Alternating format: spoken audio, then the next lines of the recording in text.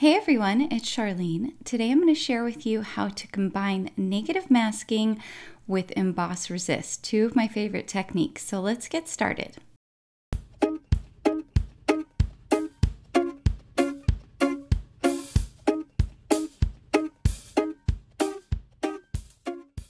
I'm starting out here with the Brighter Days Gerbera Daisy stamps and dies. This is a beautiful daisy, and we're going to stamp it out on a piece of A2 size cardstock. We're going to do some heat embossing for our Emboss Resist technique.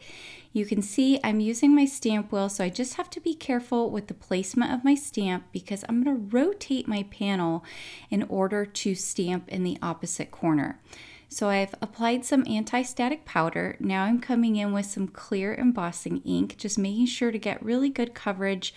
I don't mind if it goes off of the paper because that can be easily cleaned up off of the stamp wheel mat. So I'm going to go ahead and apply that, and you could do it twice if you're not sure if you got enough embossing ink on there. And in fact, when I do a step later in the video, I do stamp it twice. I wish I had stamped it twice here, but I didn't. Now I can go ahead and flip my plate all the way around so that it's going to stamp in the opposite corner. Getting some more clear embossing ink on there.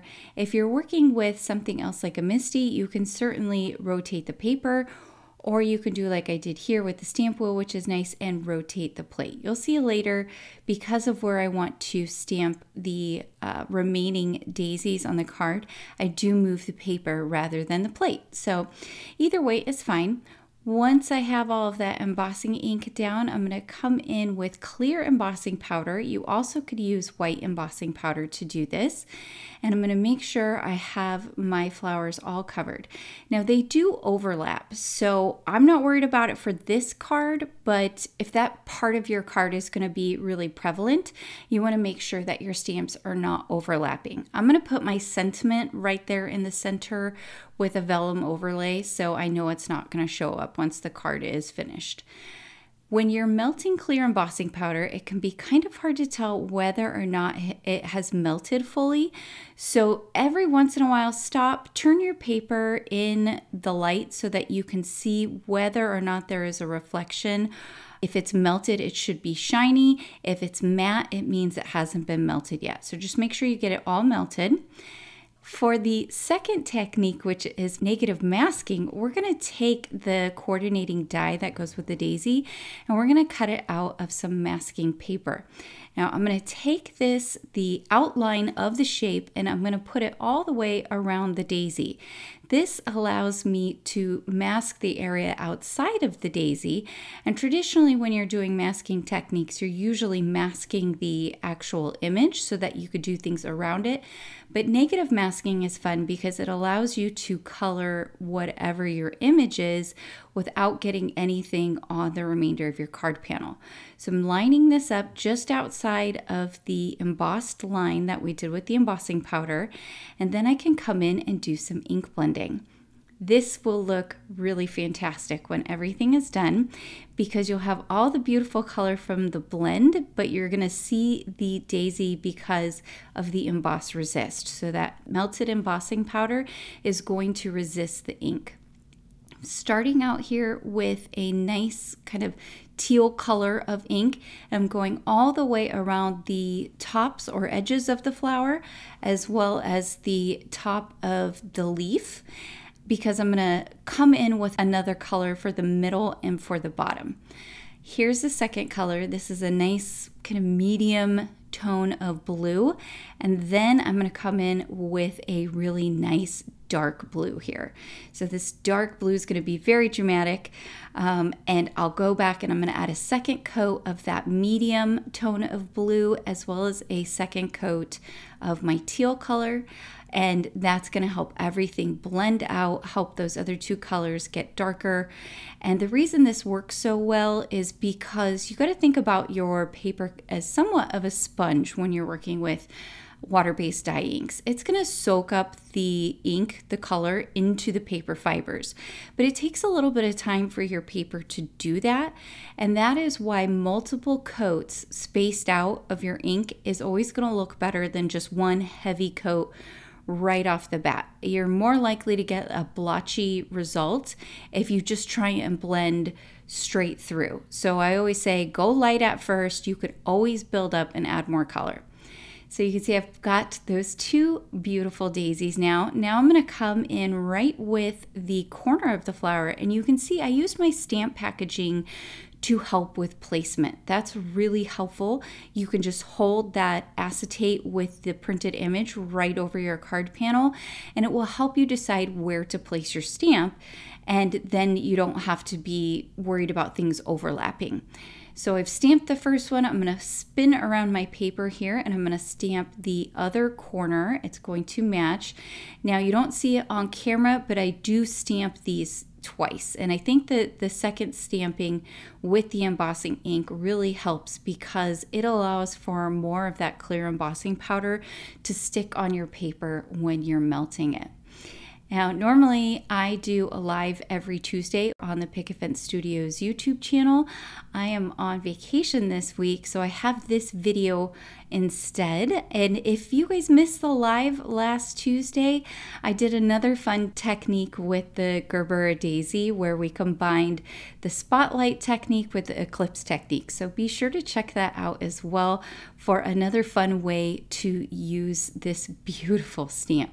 Now, my ink was not completely dry when I went ahead and applied the embossing powder for these corner flowers. Not a big deal. I just came in here with my dry brush and just made sure I wiped away all of that embossing powder that was stuck to the ink. Coming in again with my heat gun, and I'm melting all of that beautiful embossing powder. Emboss Resist is really a fun technique. If you have not tried it, I definitely encourage you to give it a try because it's kind of magical. It's like this magic reveal. You get to still see that beautiful image, but you get all of the beautiful color blending, and it's a little bit more freeing because you can do any color blend with pretty much any stamped image. So I'm using blues and teals here over daisies, right? So it doesn't matter that my leaf is not colored green or that my centers aren't colored yellow.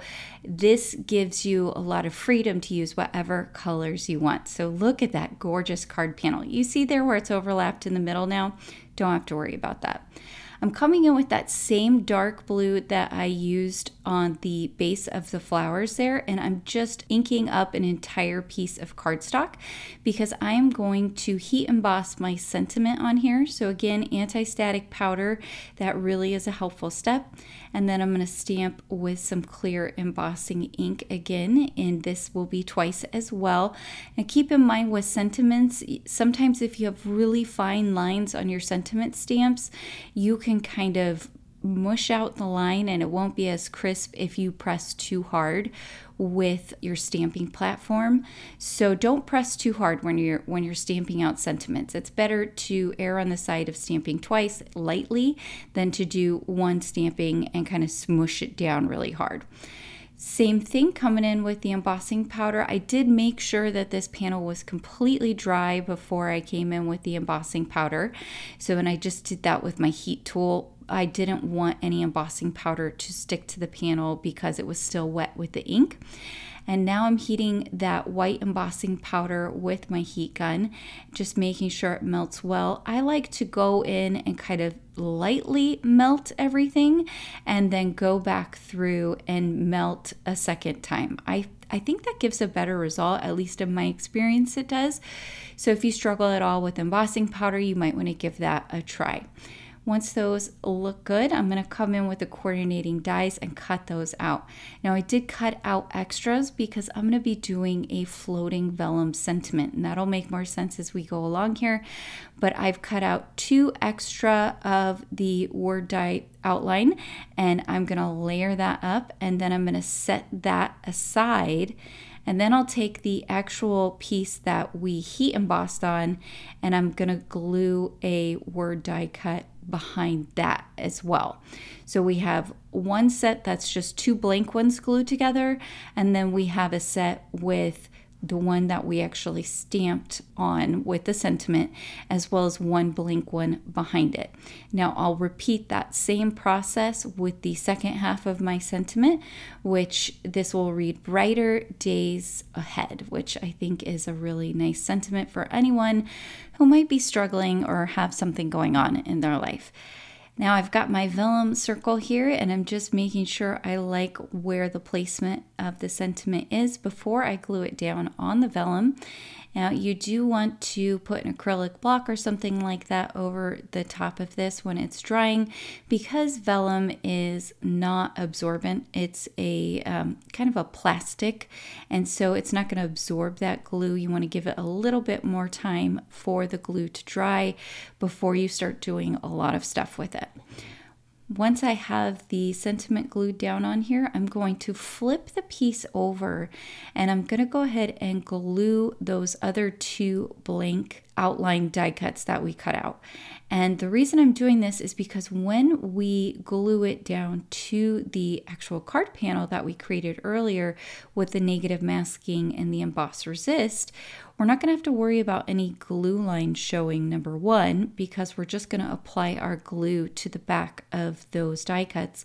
And number two, it's going to help to lift the vellum up off of that back card panel, which is going to give you more of an opaqueness to the sentiment, so it's not going to quite show as much through there. And also it just gives it a really nice raised look. It adds a very subtle amount of dimension and looks really nice on a card. All right, applying the glue on the back there like I had talked about, and then we're going to put this right in the center. I'm really happy with this card. I think it's beautiful, but it's also going to mail really well because it doesn't have a lot of dimension. I did add a very thin white border all the way around, so I trimmed off about 1/8 of an inch all the way around on that emboss resist negative masking panel that we created. Now I'm stamping my sentiment on the inside of the card here, just in the center. This sentiment stamp is actually 3 different stamps. The thinking of is one, the U is one, and the mom is one. Here's the finished card. I hope you guys picked up a few tips and tricks today. Please be sure to like and subscribe, as well as hit that notification bell so that I can continue bringing you more crafty content in the future. Until next time, happy crafting.